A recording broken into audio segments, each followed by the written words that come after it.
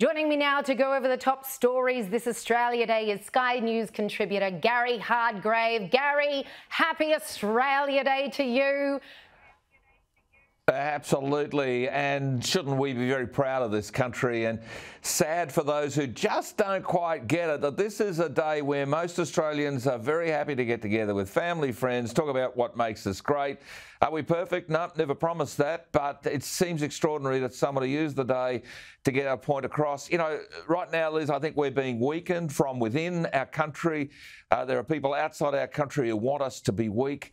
And it's slowly but surely working because a lot in the media class have decided they want to give lots of publicity to, you know, genocide and all this sort of claims that people make. And a lot of it is based purely on hearsay and stories that have been passed on. Look, in the end, Australia is what Australia is. I am still absolutely gut-wrenched about the angle grinder that came out in the middle of the night and chopped Captain Cook off at his ankles when all he did was, as a great navigator, great explorer, found the East Coast and charted it back in 1770. Arthur Phillip came along in 1788, and somehow or other Captain Cook has to lose his legs.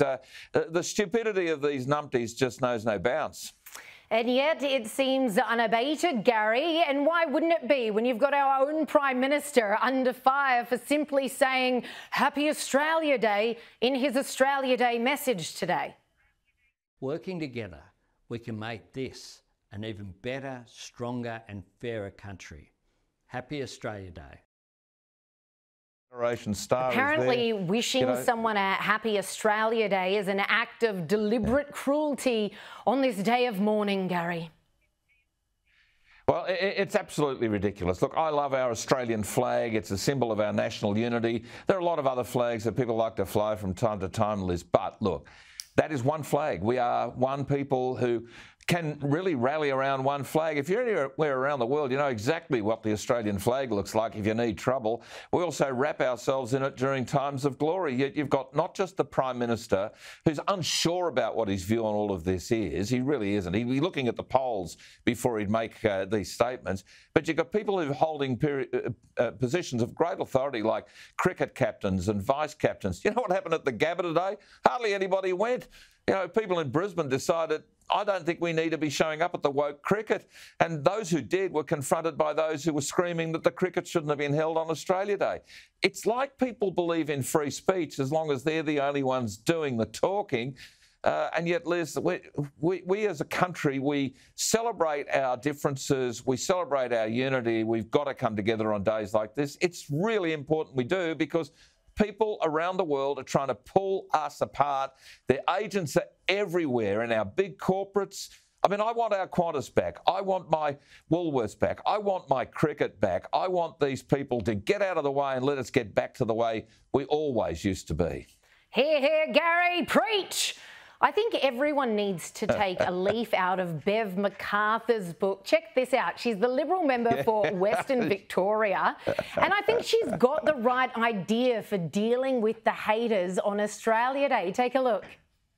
I'm delivering a flag to Samantha Ratnam, leader of the Greens, because it's most important that everybody has a flag to celebrate Australia Day tomorrow.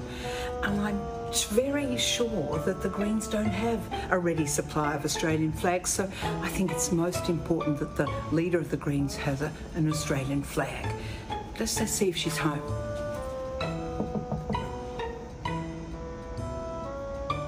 No answer. I don't think she is home. But anyway, Samantha, here's your flag. Happy Australia Day. Love your work, Bev. That's the Aussie spirit, isn't it, Gary? That's how we deal with the haters, I think. Just reignite the Aussie larrikin in us.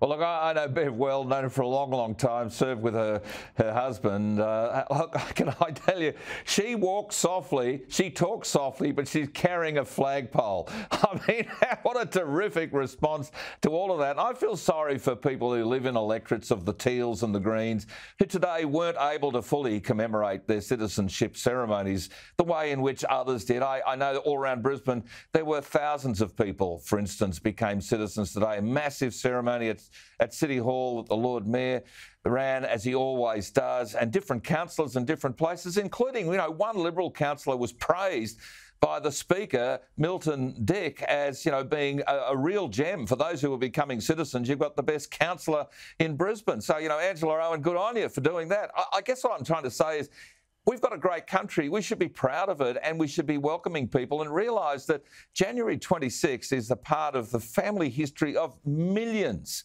of people, because that's the day in which they become citizens, and yet these people pour scorn on it and say they should somehow rather be embarrassed by it.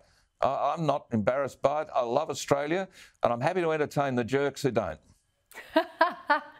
I love that. That is the Aussie spirit, Gary. And no need to tell me, I used to be a city councillor, and I tell you what, Australia Day, we used to have a massive citizenship ceremony. People would cry. They were so happy, as they should be, to be pledging allegiance to the greatest nation on earth and be welcomed into the Australian family. They recognised it as an honour. It's our PM and seemingly every Labor government in the country, as well as 81 now, 81, Gary, local councils in this fair nation who refuse to hold citizenship ceremonies on this blessed day. It's an utter disgrace.